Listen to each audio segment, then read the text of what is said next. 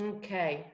Welcome back, everybody, to episode 2 of Sicilian Queens with Lina Messina, the counsellor, Lina Messina, and award-winning international Sicilian chef. We have the Dr. Lucia Barbera, and she's going to talk to us about I figli della Roda. Now, I figli della Roda were not just in one town. There was many, wasn't there? All over Italy and all over Sicily. Mm-hmm. Yeah. And the Catholic Europe as well. Yeah. I figli della Roda are the children of the wheel. And Dr. Lucy Barbera, she's going to talk to us. She's got a beautiful PowerPoint presentation, and she's also written a book, which she will talk to us about the ending of it. I'll just get my glasses. There it is. Yeah, I will show you in the end. All'infanzia abbandonata nella Sicilia d'età barbonica, which is the childcare in Sicily in the Bourbon period, which is the Bourbon period in the 1800s or 1750s to 1850s. But it's about it's about the children that have been abandoned during that period too. Can you put that back up again so we can quickly? Where can we buy that from you? Do we? Online through Arachne, it's possible to buy that. And if people can't find that, can they message you? So, pardon? If people can't find that, can they message you too? You can show them. Yeah, absolutely. No worry. All right, so I'm going to hand it to you, Dr. Barbera, and you're going to tell us. You can email me and about the PowerPoint presentation about I figli della Roda. Sì. Okay. It's in Italian. I haven't written the English version yet. Someday, it's my mission. It's a start. It's a start of the voice to start, and then once the voice, then it gets broader and broader as you grow. That's part of the beautiful world that we live in today. That's right. You're right. Yeah. Okay, so you give us this PowerPoint presentation. So I'm going to introduce you with this huge, very interesting and passionate history. Okay, so can you see? Not yet. There we go. Adesso potete vedere?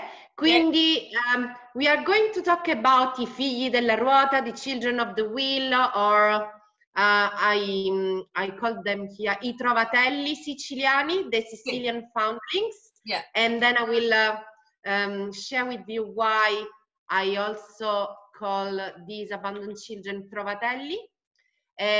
So mainly what I found in my research is that the Sicilian system at a European level, and considering the time at a world level, was pioneering in his childcare system. And I'm going to tell you why, especially in favor of these abandoned children. So Sicily was a country, because it was a country, the Kingdom of Sicily. Two sisters, the Kingdom of Two Sisters. Yeah, after, before, the Kingdom of Sicily and then the Kingdom of the Two Sicilies had, in favor of these abandoned children, a great public system. And because what I was looking during my research, it was not only the history of these children, but also how the institutions worked and the laws worked in this case. So you will see how everything was organized. Okay. So let's see if I can move. So here you can see this picture was taken where it was the former brefotrofi of Messina, and you can see here the nuns that were looking after the kids in the brefotrofi of Messina. So there will be an overview of this brefotrofi, and I'm going to explain why we called the orphanages for foundlings brefotrofi, why kids were abandoned, where, how did the foundling wheel turn, and what's the wheel we are talking about? Yeah. How many children and how the child abandon worked, and how it worked, the child care in Sicily, and who is La Ruotara, a very important character in this social phenomenon. And then what was the language of the abandonment, the signals parents left with children, and the last names and names given to these children, how things worked. Yeah, because they were given a name. They were, they were given a name by the institution. Yeah. And we will discover what was going on in Sicily in general and in Messina. I can tell you, because I did my research looking in the registers for children of Messina. And then some final consideration, because the past comes back, as we know, and there is something going on in Italy. And also when I arrived in Australia, there was also a discussion here in Australia about abandoned children, when in 2015 some children were found abandoned in New South Wales. Yeah, so there was kind of discussion, and I was just arrived, and I said, oh my God, they follow you everywhere. Oh, really? It was shocking. And no one baby, but two after a few days. It was shocking. I said, how come in Australia we talk about that? And it was just incredible. That was another sign. Yeah, another sign, because then the the government of New South Wales was looking at this medieval system of the will. I'm talking about the new system that now is spreading in Europe, to just adopt this here in Australia as well. Oh my God. It's incredible. Yeah. And I was just arrived in Australia, and there were these cases, and I remember that time. Yeah. Okay, let's go on to the next. Okay, so here we are. Brefotrofi. Lina was asking about this word. So the word is a combination of many words we know in English, in Italian, of Greek and sometimes Latin. But brefotrofio comes from the Greek, brephos, newborn, and trefo, to feed. So brefotrofio was the place where newborn babies were fed and were abandoned. And that is a kind of orphanage, as I told you before, for newborn babies. So what year was it? What year was this one this institution? These institutions were originally in the medieval time mainly religious. Okay. So nuns were the ones looking after these babies, and they were just a kind of religious institutions, but then they became public. So it was was it in the late 1800s? In the middle. In Sicily, everything started at a public level in the mid of the 18th century. Okay. And it was pioneering at European level, as I told you before. But if we think that Kingdom of Sicily was in Europe, was an European country, we can talk about this kind of system pioneering at a world level. Yeah. Because of the time. Yes, absolutely. And then I'm showing you the documents, the laws, and everything. Anyway, so brefotrofi were assistential institutions set up for hosting bambini esposti. Esposti, so were exposed children, figli di ignoti, children of unknown parents, abandoned from their parents. Yeah. And keep in mind these di ignoti, because it's gonna be very interesting when we are going to talk about last names given to the abandoned children. Okay. So these kind of institutions for newborn baby in Italy, actually you can see here how old they were. So we have in 787 in Milan, we had the first one, and then once again in Milan, nel 1158-1158. Then what was the main promoter? Pope Innocent III, that founded the Ospedale di Santo Spirito in Sassia. So these brefotrofi actually were kind of hospitals hosting these babies, called brefotrofi then. So we have in Florence one of the most important European brefotrofi, which is now in place. It's a very important monument and place to go, Ospedali degli Innocenti. There is a very interesting museum. E degli Innocenti, once again, keep in mind, because Innocenti was also a last name given to these children abandoned in Florence. 16th century. Scusa, is there any correlation between Pope Innocenti and Innocenti, figli delle is there any No. Innocenti comes from the Bible, a piece of the Bible where there was La strage degli Innocenti. No, but Innocenti then became the last name given to these children because the hospital, Brefotrofio, was Ospedale degli Innocenti. And I'm going to share with you what was the kind of phenomenon organized for giving the last names to these children. But Florence, at a European level, we can also go and visit nowadays.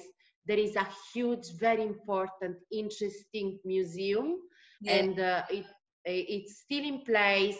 And on the other hand, Ospedale degli Innocenti has been looking, and it's looking after children in need still nowadays.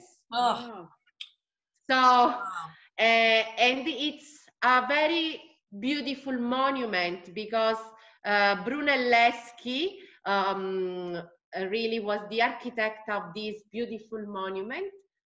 It's amazing to go and visit this Ospedale degli Innocenti. But on the other hand, it's also incredible to go and visit, like I did, in Naples, La Real Casa dell'Annunziata, where I'm going to share with you something about this important institution, which was built in the 16th century. So in the Renaissance time, then in Paris. So everything spread in Europe as well. Parigi, Maison de la Couche, which was the biggest brefotrofi in France in that period. And then in London, we have the Foundling Hospital in towards the mid of 18th century. So now why a lot of babies, I was telling before, in the Catholic Europe and then Italy as a Catholic country, and then Sicily, which is our country and region, then we are looking for more information about that. So causes, disgrace, this honor, when the origin of these children were illegitimate. So relationships between unwed women and the noble people of the little village, or unwed women and priests. In my documents, I found some cases related to this. I could say something, but I won't.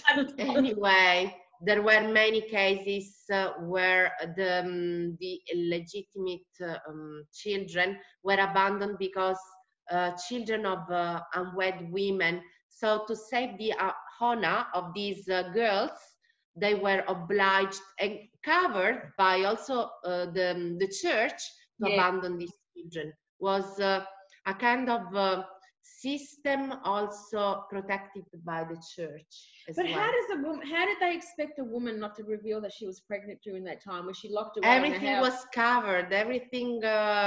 She, for example, from a little village of the countryside, she was all of a sudden sent to find the auntie living far away. Okay, all right. No? So everybody knew. Everybody knew why she in went a way, away, in a way, yeah. And most of the time, it was, you know, during the period of the pregnancy, in order for the girl to give birth, abandon these children where there were the specialized institutions and then coming back. So you see, this was world spread, because we knew about that in England. We know, like, we watched the English movies, and where, you know, the well-known duke or whatever have sex with the state, and then she had to go away and get sent to the country, and then came back. Who knows what happened to the child? But we'd never ever heard of it happening in our own country. Hey, it happened on Game of Thrones. It happened on Game of Thrones. Absolutely, Carmela and Lina. Yeah. This kind of phenomenon was huge. If I tell you huge, it was incredible. It's kind of something normal. Yeah.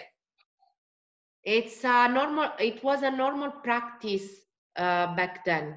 But who would adopt because them? of poverty? Who would adopt also, them? Who would adopt them though? They necessarily weren't adopted. They were not. Wait. Yeah. Oh wait. Wait, I'm gonna tell impatient. you. I'm gonna tell impatient. you. It was just a kind of really very popular phenomenon, and protected by the church, and then it became also protected by the public system. Yeah. All right, so poverty and hunger. Parents sometimes were unable to feed their children during nursing, so they abandoned these children to the hospitals called the brefotrofi of the city, for example. And I will tell you that I was looking the documents for Messina, but in the meantime, when I was doing my research in Palermo, I was looking also to the public system, which was in place in the 18th century, the Bourbon period.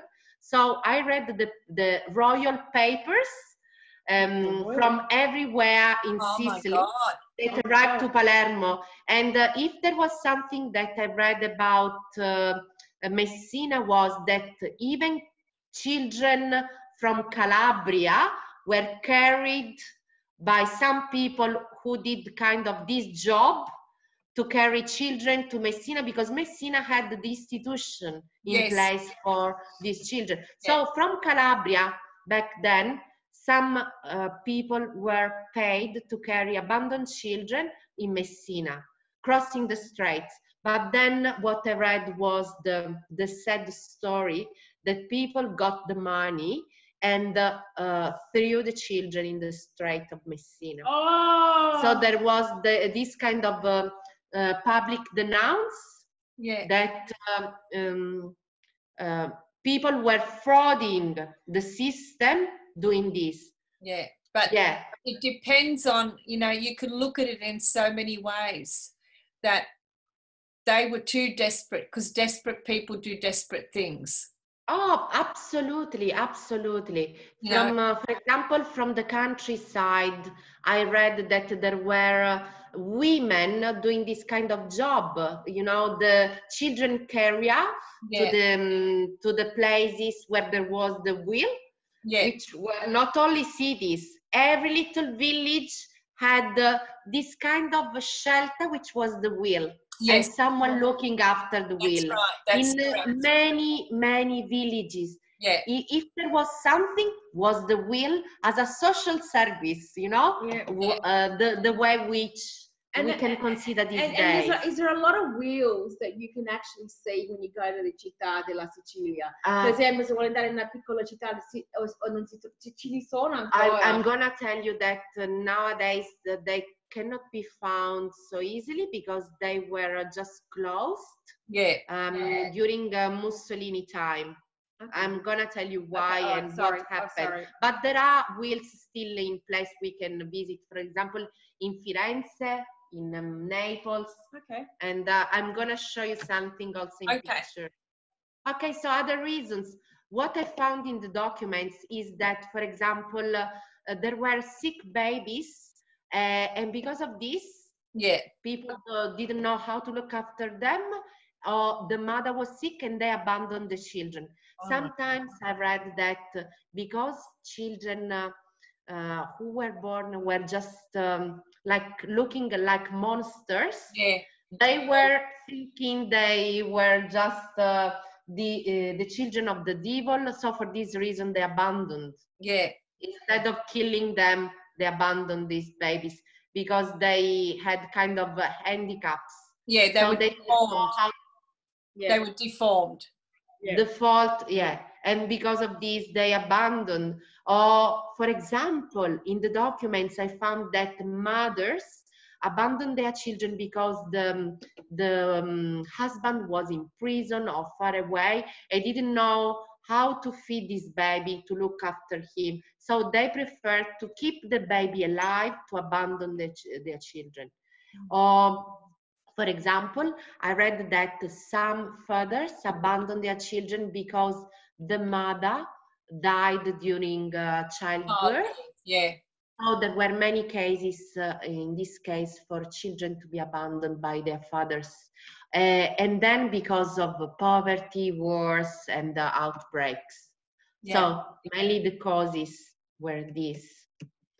So the places where kids were abandoned, you know, we can see many movies on the street, on a doorstep, near the churches. Yeah. Then we had the foundling hospitals, which now we know are called, or were called brefotrofi. And then we had the spread of the convenience office. So there were midwives that delivered children when they were born at home in maternity units, where some rooms were for the partorienti velate, veiled laboring women. As I told you before, and this is something I found in the documents I conducted my research on. So there was the Ospedale di Messina, who had a specific maternity unit made up just specific for girls that gave birth, but they were covered, just to keep their la loro anonimità. And in this case, we know that, as we were talking before, for example, from the countryside, from a village, they were giving birth, but unwed girls, women. So the child, the lady that was giving birth, she was covered? Yes. Yeah, the documents talked about these maternity units where the women, the girls, were covered. La loro faccia era coperta. So you don't know their identity. Not to know their identity. So there was a specific maternity unit. So some rooms of the maternity unit were for partorienti velate. This is exactly the words I found in the documents, Sicilian documents. Veiled laboring women. So where a woman today birth and as Lina's daughter's just given birth, and she's got a grandson. Can you imagine if we were put in that situation where you could, the very fact of giving birth to a child is the most epic moment of any woman's life. This and I guess it does two things, doesn't it? The veil, it keeps the identity of the young woman sacred, but it also and safe, but it creates that environment for her, but it also gives her the disassociation to the child, does it not? So when the child is born, she feels and goes through the labor, but she won't see the child. So it probably acts as a barrier for her, that safety zone, but also as a disassociation, I guess, not to see the child. I can't imagine. I'm listening to all this and my skin, I feel like crying. No, because it's not our world. No. And we're not used to this world. But the fact that this world only existed, you know, in the 1700s and the 1800s. But Lina, it's coming back. I know. I saw that word, epidemic, pandemic, which is what we're going through. Yeah. And there's always pockets.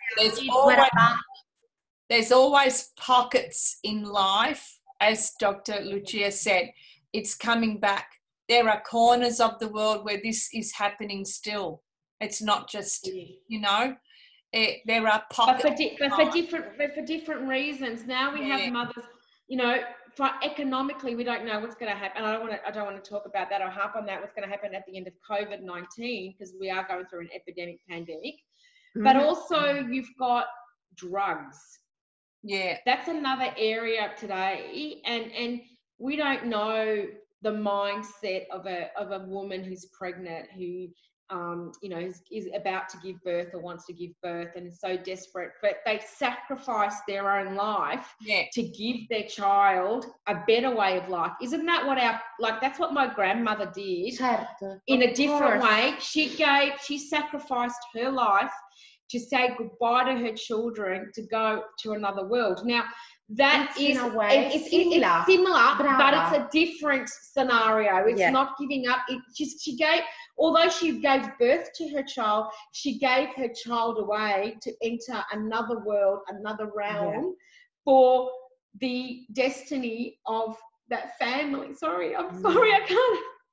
Sorry. Yeah. No, that's it. Yeah. That's what they did. Yeah. In a different way. One gives birth to it. One says goodbye. I'm letting you go. Go and find your future. And you know that you are blessed to be here because he was alive. So there was someone looking after in a good way. You know how many kids died? Woo! Thousands of thousands. Like mosquitoes, ma proprio quasi tutti morivano. There was a high.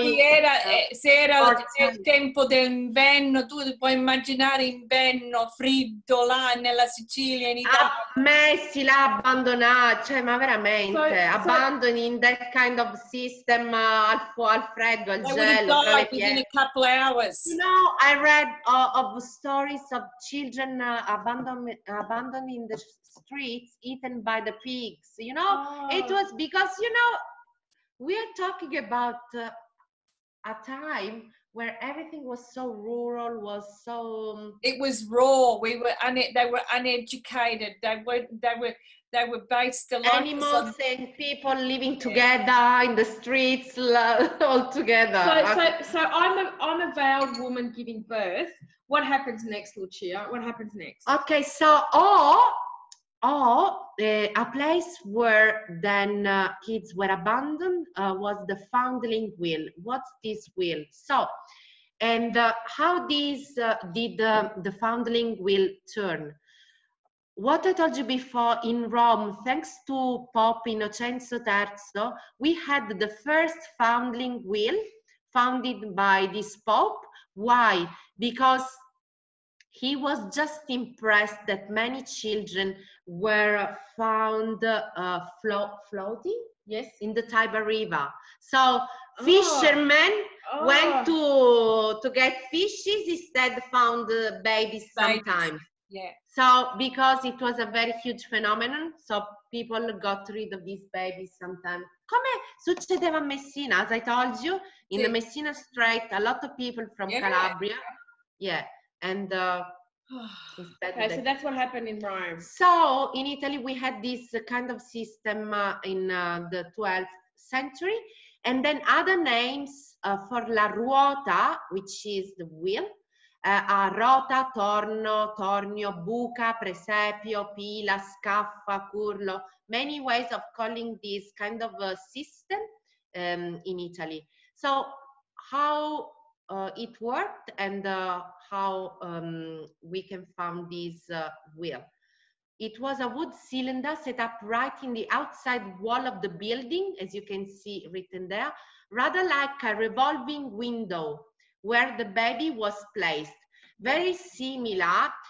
Prima Lina, before Lina was asking, can we find this kind of wheels in Sicily? You know where you can find similar stuff? In the old convents of come si chiamano le suore di clausura? The Sisters of Saint Clara? No, the sisters. The nuns who couldn't go out. Cloister nuns? I've never closet nuns? Le suore di clausura? The convent nuns that weren't allowed to go out at all. Yeah, those type of nuns that couldn't go out at all. They lived in the convent completely. I'll have a look. You continue and I'll have a look. Yeah. If you go to Sicily, there are some places still. Oh, yeah. Fascinating. These ancient convents. You know, very popular in Sicily because the dolci, the Sicilian sweets, were mainly popular because of these nuns. Okay, so we just stop there. Maria Grammatico from Erici, she was in the convent in Erici, and she was taught by the nuns, and she was there, and the nuns taught her how to make a maturana. Brava! Yes, so tutte le suore siciliane avevano una ruota, quelle che non uscivano fuori, le suore di clausura, the cloister nuns, I think. Okay, you can find in this place is so fascinating, the wheels, very similar, because they were used to sell the sweets to people. I dolci della Martorana, tutti questi dolci siciliani più particolari sono quelli delle suore di clausura. Sì, sì. Questi dolci particolari. Sai che cosa? Se ti interessa, sono stata a Palermo ora a Natale, sono andata nel convento di clausura perché io ho dormito in questi posti. I was one of the last blessed people to know these nuns. Oh my God! That would have been amazing. Quindi c'ho il libro che possiamo fare dolci, tesoro mio. Sì, io c'ho il libro di Maria, lei mi ha dato. Il libro io ce l'ho di queste suore di Palermo. Lei ci ha rubato tutte le ricette. Sotto tasco, tu mi disse. Poi te lo mostro, è un libro preziosissimo. Beautiful. Perché adesso le suore di Palermo di clausura sono morte e poi adesso è pubblico. It's so touching to go there. And I was blessed because I slept and I knew the major nun in this convent. Oh my God, that's ora sono tutte morte, sì, ma guarda, incredible. And always because of this research, how many things. See, so many doors opened up because so many people wanted you to tell the story. Tell the story. Wow. Incredible. Wow. So, if you want to record. Do you want to go to the next one and we might stop and then start another one, or what do you think? Yeah, I can go through quick, you know. Yeah, let's go through quickly because there's so many things we've got to talk about. Yeah, no, yeah, facciamo così. Yeah, good. Okay. Yeah. All right. Tell me when you're going to record. No, we're going. Keep going. We keep going. Okay.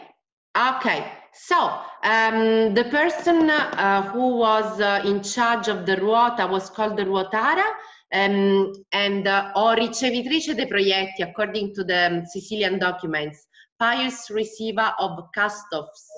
And that person rotated the wheel and pulled a cord on the outside. So the person abandoning the children was pulling the cord from outside in order to cause an internal bell and alert the ruotara, who was a caretaker of these children. Like you know, dinner is ready. Put it on the wheel of serving your dinner. Yeah. On the other hand, this person from the inside of the building rotated this cylinder and just received the baby, welcomed the baby inside the brefotrofi. Inside, you know, the brefotrofi were mainly spread in the cities, but as I told you, in little villages, we had a kind of a small house with just the wheel and a ruotara doing this as a job, paid by the public system, the council. My God. I don't think I'll put that in the budget. I don't think I'll put that in the budget next week. Sorry. Cosa? Someone, I'll tell you later. Di che parla adesso? Ha detto un Il cazzo, cazzo, allora io faccio faccio la ruotata. È tanto, ok, facciamo un'altra pagina. Okay, so it's incredible that in the first half of the 19th century, Italy had 1,200 foundling wheels. Wow. So everywhere, even the most tiny village. Every little town, every little village. And mainly, you know, these women called ruotare could be also midwives. Yeah. So, if you want to know about these, the numbers, 10 million children were abandoned in the at the end of the 18th century, and the maximum level of the social phenomenon was in the 19th century. So the 19th century in Italy is called the century of foundling because the number was very, very high. And more common in the cities than in the countryside, the numbers, because from the countryside people move to keep the, you know, the secret to the cities. Yeah. That is why mainly. So I told you at the beginning that firstly religious institutions were looking after these newborn babies abandoned by the parents, but then there was a public and assistential system.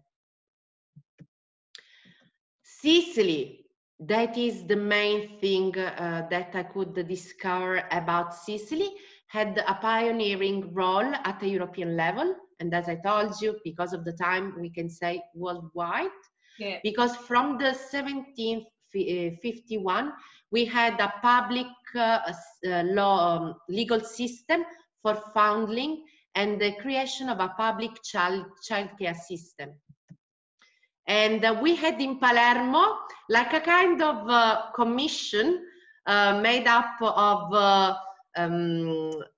one very important priest and 4 nobles. So they were the most important carer at a public level of the abandoned children, the ones who decided the laws and what was going on in Sicily, in every little tiny village. So we had the foundation of La Deputazione dei Bambini Proietti. So the deputation, like a commission, just for the abandoned children. And look, in Sicily, in the documents, children who were abandoned were called proietti, which derives from Latin and from the verb proicere, which means like put out. Yeah. Oh. Like proiettile, you know, the proiettile, the one you put in the gun, because and iettali means like iettali, buttare fuori. Brava, iettali fuori, yeah. That's right. Wow, Brava, that's a good connection. Yeah, that's right. Proietti. So to put out. Iettali. To throw out. Yeah, iettali. Throw out. That's what it would mean. Yeah. So we had this regional commission, national commission because of the time in Palermo, and I conducted my research mainly there. So I could see all these public documents belonging to this Deputazione dei Bambini Proietti. This is why I know what happened in Sicily in general, in every tiny village, because this Deputazione dei Proietti received any message from any part of Sicily, sending to Palermo, to them. So it's kind of the government. That's the government, yeah. There's a government section. The government section. Like, you know, a special department of human services. Yeah, so, at a national level. And then we had... At a national level. Yeah, because Sicily was a nation. Oh, okay, yeah, that's right, yes. So can you imagine the country's condition and how they were going to get this fixed up? How could they fix this situation? And this is what they came up with. They came up with a system. That's why it's called a public system. A public childcare system of the children. Yeah. That fitted in there, and everything had to be registered through Palermo. You know, there was this national commission, and think that it was made up by princes and nobles, Sicilian nobles. Oh, and imagine. So a few skeletons in their closet. A common interest between the church and the public and you know, the nobles. Collaboration. Yes. A collaboration. So, a collaboration. Everyone was interested to just control and legalize and monitor this kind of phenomenon in a different and more organized way. So that is the main thing that happened in Sicily for the first time back then in 1751. There was this kind of. Should we stop it there and start a new video, Carmela? I think that's because otherwise it'll be too long. All right. Do you want to just stop that? Yeah, just stop it there, and we can reduce it so that it just stops at that particular. Otherwise, it'll be too long. Yeah. Oh well, then you want to just stop the PowerPoint presentation so I can say. No. Oh, can we stop the PowerPoint presentation?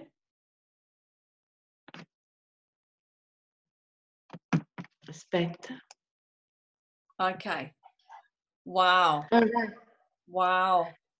It's gonna be more interesting after. I know, it's already 9:30. Is that all right with you? Yeah, I'm fine. I just need to, because I won't be able to come again. Yeah, you know? I'm gonna have a 5-minute break. Just go to the gabinetto. Sí. Okay. Yeah. This is huge. This is huge. Well, thank you very much, everybody. We'll just stop this episode, and we'll go to the next episode and talk much more. I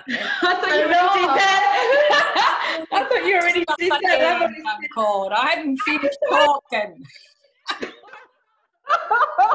You need to shorten that. You are not putting that online.